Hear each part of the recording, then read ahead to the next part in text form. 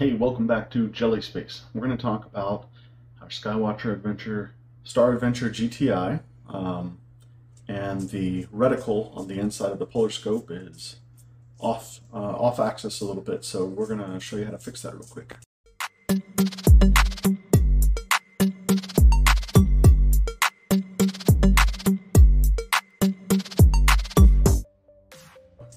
So first thing you want to do is just get your mount set up. You have the little level that's on board, the little bubble level, so make sure that's pretty close to where you want it to be. And then your right ascension, which is the twist of this right here. I'll show you. We just want to get that also nice and level. It's not going to be super precision stuff anyway, but get it level since we're here, and that's good. That way we're just making sure that when we line up the polar scope reticle on the inside, that it is lined up with this. So, all right, so next we're gonna look through the reticle and see what that looks like, and then I'll show you how to fix it. So we have the telescope completely level, and this is what the reticle and the polar scope looks like. Apparently this has been a pretty common issue with the Star Adventurer GTI, so we're gonna talk about how to fix that. And that lies with these adjustment screws right here. There's 3 of them all the way around. There's another one in there. It's a little dark, but we're going to use a 1.5 millimeter Allen wrench, and we're just going to barely loosen those up. We're going to run this all the way in. So this is the focuser. We're going to get the actual bit itself. We're going to get those in each one and back it off a half turn to 1 turn. Each one of these. Doesn't have to be a lot.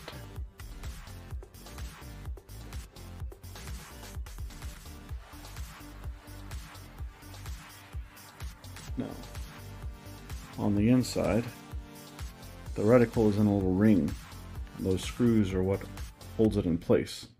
It's cone shaped to the back of the eyepiece. I'm gonna actually take this apart so you can see it.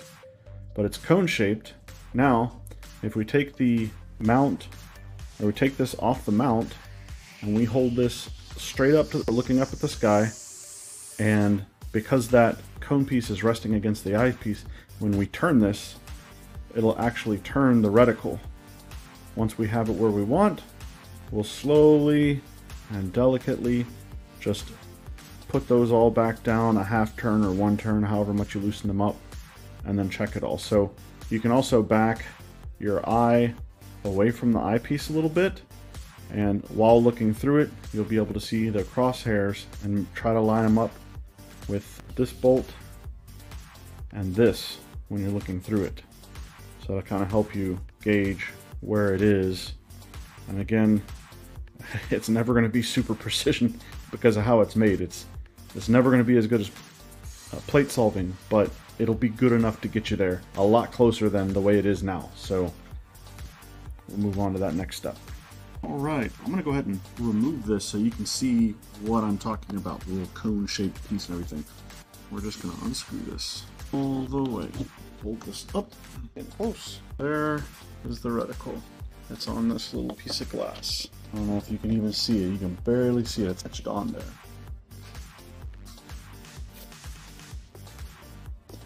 That is it. And we'll back up just a little bit. I'm going to show you. You can tell that it's got a tapered, like a cone shape to it. So it sits up like this and mates right in there. And that's what helps to keep it centered. And then those screws just hold it in place. So that's why you just want to back them off just a little bit. So worst case scenario, this thing is 180 degrees out. It's in a bad state. Try not to touch the glass, but you're just going to screw this back up in. Hold this bad boy up. We're just going to screw it right back up inside. And we're going to go all the way until it stops. It's now setting that reticle piece all the way up against the top and holding it in place, not forcing anything. It stops right there. So now we're going to hold it up like this and just unscrew that eyepiece until we get the 6 at the bottom position. Now it might be a little out of focus. Find a light source, a ceiling light or something, that'll help get it in focus enough where you can see what the numbers are. I'm going to rotate it until I get centered. There we are. And then I'm going to back it away like this. I can line up with the 2 bolts that I was talking about earlier. So I can get a far away perspective of the reticle and the crosshair. There I got it lined up. And then I would bring it back down like this and run those screws back in the equal portions that I had them. That was a half screw turn. Check. That is substantially better. Pretty straightforward. Now I'm going to show you what it looks like, what you're looking like on the inside here. I'm going to back this back out, and we'll try to get a camera shot looking through the reticle. This is going to be what you see when you're moving around the focuser piece, looking straight up at the sky.